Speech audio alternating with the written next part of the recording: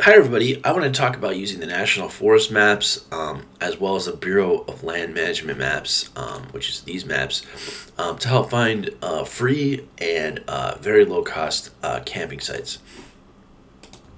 So you are allowed to camp up to 14 days as long as it's outside the normal campsite ranges, picnic areas, and trailheads, and 100 feet from any stream.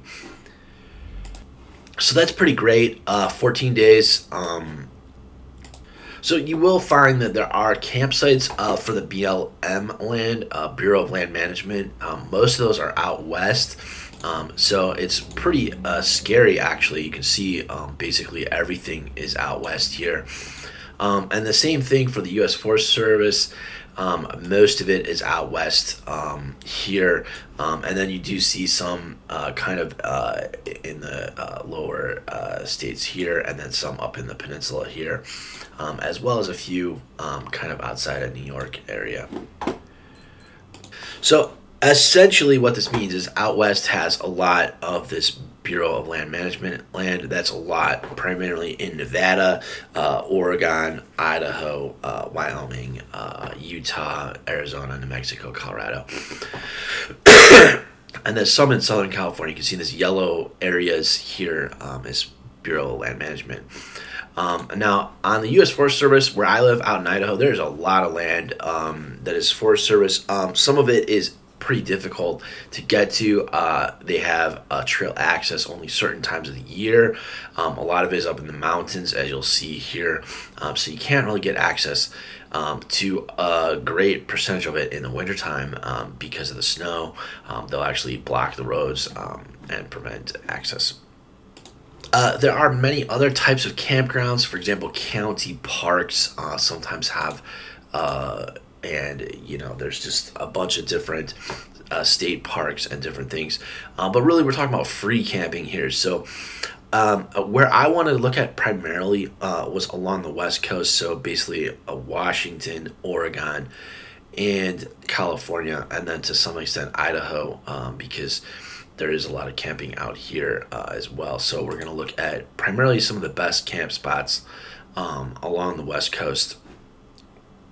So they have a pretty simple website here, fs.usda.gov.ivm, and it's a little more complicated web address here, but I'll post that down below. You'll have to click on something to get the YouTube video to show exactly what the link is for these two maps, so you can go and study them yourselves.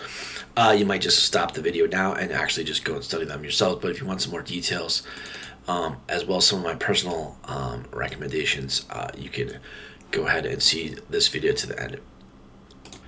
So basically there's I-5 that runs along the entire west coast, as well as Highway 101 and then Highway 1. And what you see is that basically the Forest Service is primarily just shy of this, and there is a couple spots along the ocean front that do have, and then the Olympic Peninsula here. Unfortunately, you kind of got to combine both of these maps to see. It doesn't really show all the campsites. BLM looks like it does a little bit better job of showing the actual campsites here. But again, you really got to zoom in to see precisely where they are. And it looks like 86 campsites. So basically, what I found is that I have to get in on I-90 into Seattle and then take I-5 down to Portland. And then from Portland, you can take that all the way down into California and get into Redding. But pretty much all these campsites here, this is up in the Cascades. And then there's a couple sites down here which might be really packed actually during the year, so you have to maybe reserve these sites. But on the normal off the beaten path lands, there should be free 14-day access to all these sites. So really what happens here is out in Nevada, you get a lot of sites, and it looks like really even Utah has a ton of spread out sites. So if you're interested in checking out different areas, Utah looks really good, as well as Colorado and New Mexico, you can see here. So there's quite a dispersed range, so you can kind of check a bunch of different places. So for this road trip, I'm basically coming from Idaho, heading into Seattle, and then heading down along the coast, and then going into Salinas here, Monterey Bay, and then heading down to Los Angeles. This might be a little bit different because I couldn't really show all the details here. Let me just change this back so you can see kind of what the trip would look like if it wasn't in a full circle. So let me just show you a quick example here. My brother really told me that Ruby Beach is really awesome beach out here along the Olympic Peninsula. So traditionally what most people do is they go to Google and they search for camping, and it gives you pretty good guide for where you can camp overall. A lot of times it shows not so legit campgrounds, but particularly along the ocean front, you will see pretty legit campgrounds with bathrooms, showers, electrical hookups, water, all things geared even for RVs. So, but this is primarily for tent camping and car camping along the Pacific coast. So, but really what we wanted to find was the lower cost and free spots. So let me take you back up to that same space. So basically what we're talking about is camping all the way up from the Olympic Peninsula down to California. And here you see that there's not really any BLM land and there's no campsites on BLM property here. So, but here you can start to see where some of the Forest Service maps are in green, and it actually even shows it in a different color here, which is a little bit hard to see. Let me see if I can change base map back to the topographic map or something. That might be, nah, it's not easy either. Maybe that's the easiest one to see. So this shows streets. National Geographic map looks really great too, but you can kind of not really see where makes it a little confusing. I don't know. So here you can start to see it does show a few little campsites, but again, these are paid sites.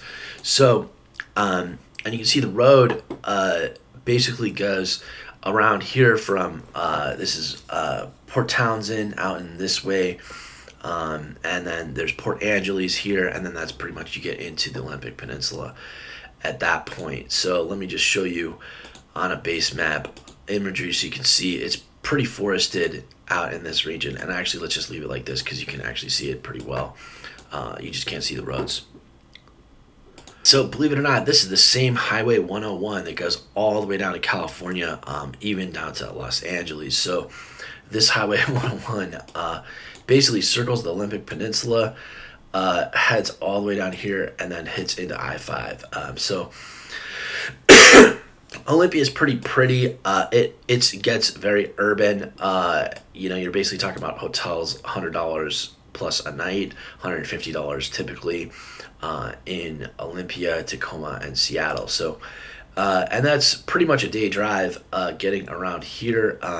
It could be quite a drive. So, but basically all the camping spots are going to be on the Olympic Peninsula side.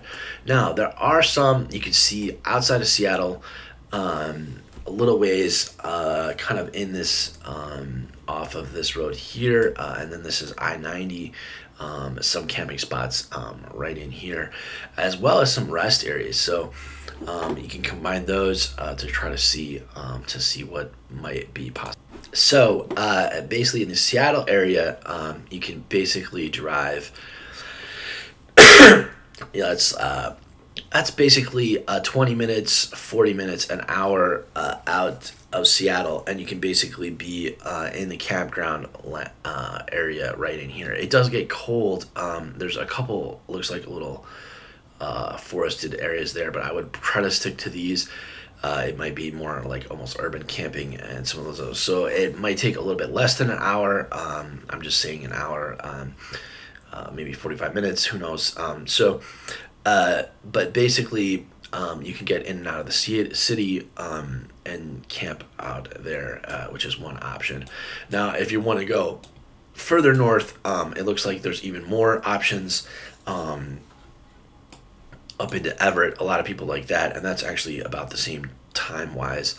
But depending on where you want to start your trip, so this is Bellingham. I just wanted to see for myself what this looks like. So it could get colder. When you get 1,000 feet up into the air, which can be several thousand feet, it does lose about 10 degrees or so. But supposing that you want to start your trip on the Olympic Peninsula or down in California, we're going to look at either end here in a moment. So since I'm coming in on I-90, BLM land basically has that outside the city a little bit more. This is actually sometimes closer to normal areas as well. So basically you can see the Spokane route actually has quite a number of camping spots here. So you can kind of see there is some spaces right here, maybe near the river. This would be the Snake River. So I would have to write these down and then pick them out and maybe I would like to pick like 2 or 3 for the given night so I can check it out. Maybe a couple different spots just in case one of the spots don't work out. So there are several ways. I just never have driven around the entire Olympic Peninsula. What I did is I drove up through Portland, went through Astoria, and then did the coastline here through Aberdeen, and then went up through Olympia. And then it gets pretty urban after you get through Olympia. It even gets kind of suburban in those areas. But this area is really beautiful. Astoria, and then Aberdeen, like the coastline here, and then kind of coming along this coast here was really pretty. I really enjoyed that, as well as this I-3 area. I think I drove that, or even this side was really nice too. I think I drove that up to Port Townsend, which is like right in there. So that's really pretty road as well. The Seattle road in here, it is just kind of a busy inland road. There is some nice little islands you can drive across through, and I do recommend doing that. And then that can get you out to the wilderness, essentially. So, and if you're flying into Seattle, you'll definitely see the mountains as you land here, which is really pretty. It looks really amazing. And then Mount Rainier over here is really amazing. So the thing I would say about camping out here is it gets progressively more difficult as you get near these cities. So you want to kind of be careful about getting too near a really large city. You want to be at least 20 minutes outside the city to try to find something good. Now, interestingly, on the BLM map, it actually shows a little bit better coverage here of the spots. So there are along I-5 rest areas. Some of those are pretty nice, but they're going to be pretty noisy. And the Columbia River, I've driven this many times. It's really pretty. They got a lot of pull-offs and areas, but it is kind of difficult as you get down through the Tri-Cities in this area. It gets pretty dry and not too foresty, but the hills are really beautiful along the Columbia River. I-5 is just not super great. I've driven that a couple times, but it is quite fast, and it's just difficult. So I would almost really recommend Highway 101 along the ocean front, but it just takes a lot longer to do that in general. But here you see quite a number of spots as you get almost to California. So let's just zoom in here. On this map, I was really surprised. It doesn't really show too much. It's got this couple national forests, actually, which is great. So these might be a really great stretch to camp in right in here before Coos Bay, and then this area as well. Unfortunately, you have to zoom in one more thing to start seeing where the campsites are. So this is just almost too far from I-5, so you just have to drive. That's going to be, I guess, at least a half an hour to get to one of these campsites, maybe even a full hour, including picking out those sites. So, but there are a tremendous number of spots in here. And there's actually a third alternative. My uncle lives out in Bend, and it's actually a pretty nice road. I've driven this a couple times out to Bend. It's a lot drier here, and there's there's actually some really beautiful hills and even some really crazy rocks to look at. But if you're thinking of sticking along the coast, Highway 101 right in here definitely has a lot of opportunities for camping. So unfortunately, from where I live, that's a little bit far to do it in one day. You can only drive, maybe 6 to 8 hours in a day at most. So you kind of want to be careful to stretch the routes. But I'm going to keep it in this zoom land so you can see where the campsite. So let's just zoom in here and see what's going on Coos Bay. So it looks like part of this peninsula is state forest land. So you can maybe find quite a number of spots right around here. But again, the roads are not necessarily well developed in the state forest. Now, here's actually looks like the California border, so you can start to see what's happening here. So I might actually choose to turn around in some of these areas, so I'm not sure what I would do. I'd maybe go a little bit into California down to Eureka if the trip takes a little bit too long. But you can see here that the campground land kind of changes. It doesn't really get too close to the ocean front here as you get towards California. But it does have a lot of little nice coastal towns here. Now, on the border here, they do check everything in your car, making sure you have no fruits, vegetables, nuts, and any other problems you may want to be careful about. Here you can kind of see the California border. The BLM also does kind of stop a lot of their stuff here. So let me just zoom in and see. This is one area where they got quite a number of campsites. Now, the problem is a lot of these might be hiked back into. It just would take a long time to get to some of these. So at this point, I'd definitely recommend trying to look at some paid campsites along the ocean front as well. And probably the best way to do that is to do this Google search, and you can just do camping. And you can see here near Astoria, you'll see a bunch of other campgrounds. This is some Astoria place. And these KAO resorts, some of those can be $50 a night, but you got to be careful. One of my favorite little towns is this little town called Newport right here, and they got a little camp spot here. I'll just show you how this all works. South Beach State Park, and you'll see Oregon State Parks will basically take you right to the link, and you can see once it loads here, sorry about this, Oregon State Park. It will give you kind of an overview of what the park is all about, and give you some directions, and sometimes they will even show you a registration page here. Looks like it doesn't show you that here, but basically shows you, here you go, reserve. So we'll just try to reserve this here. So let's say I wanted to do this next weekend and do Saturday, because it might take me just one night, and then search for available. And actually, does it show everything full? Wow. So it looks like it gets very full, and there's a lot of spots here. So unfortunately, that's an example of why this might not work out super great. Or maybe there are some spots not available, but $35. Yeah, so I don't know. Let's just pick another weekend date. Let's say on a June 1st. Probably be even still full. Not available. Well, anyway, that's how it goes. You got to read the fine print though here for the tent. It says buy it, but this is American with Disabilities Act, so I'm not sure. But basically, you got to be careful. Maybe just call them as well. So that's an example of how difficult it can be to find a camping spot. So a lot of things change once you get down to California.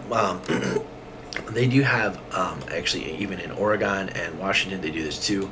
There are little rest areas and pull-offs that you can rest for a few hours, typically right along the ocean front. And you may try some of those options as you get down to Highway 101 and Highway 1. But you can kind of see a lot of the campsites are actually out in this hill region over here, not right along the ocean front. Now, again, we're talking about free campsites and free. This is national forest area. Now, and I missed this little turnoff right here. This is for Highway 1. So some of the parts of Highway 1 do not actually go along the conservation areas. So Highway 1 pretty much splits off here, and you got to take this separate route. And it pretty much goes all the way down through here and then through San Francisco, and then you can kind of take it back to the ocean front here. Now, I noticed on the BLM map, it shows quite a number more campsites right along these areas. Now, these can be very difficult to get to, again, and you pretty much have to take Highway 1 to get to some of the oceanfront stuff. Once you get into the major cities, you may be able to find a hostel, but with a car, it may be difficult to try to find parking overnight. So you're basically talking about overnight fees for a car plus trying to park. There are some areas that you can park on the street, but most of it is zoned so that local residents can park there. So you can see $30, pretty much, this is euros, but it's basically €1 to the dollar right now. So, but you basically see $35 is what you might expect from one of these hostels or dorms. So interestingly, the only other location really along this route is in Los Angeles. And then maybe Seattle, but I'll just show you.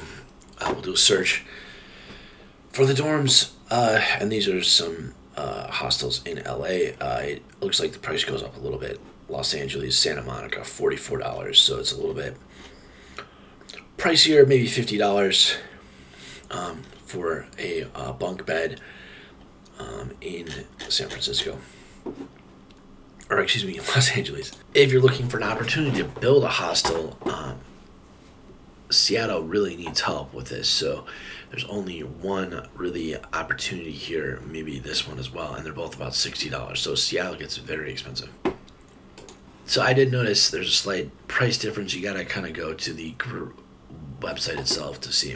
All right, and with that, I'll let you search out the rest of this route along Highway 101 and Highway 1 all the way down to LA and even San Diego to see what kinds of camping spots they got, and you can see that here as well.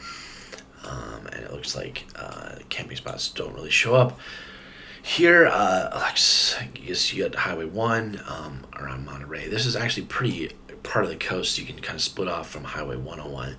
I wouldn't totally recommend this route, but you take Highway 1 here, and this is actually one of the more beautiful spots of Highway 1 for continuous stretches.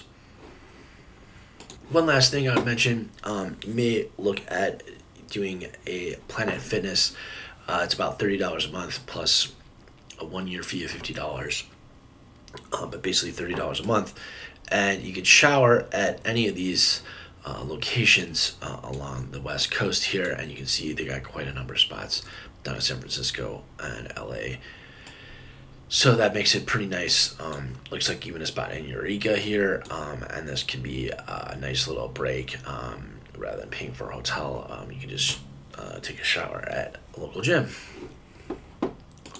Hip Camp does have a lot of private parties, so people rent out their properties and you can stay on their land, and there is quite a number of spots here. Prices are pretty expensive. I would say it's like $50 a night. A lot of hip camps. It could be more, it could be less, but you can see many of these actually are more than $50, even $100 a night at some of these exclusive places. So do try to take a look at these U.S. Forest Service maps, as well as the BLM map, and try to plan it out. And I'm sure you'll have a great trip. I hope to see you soon. See you later. Thanks.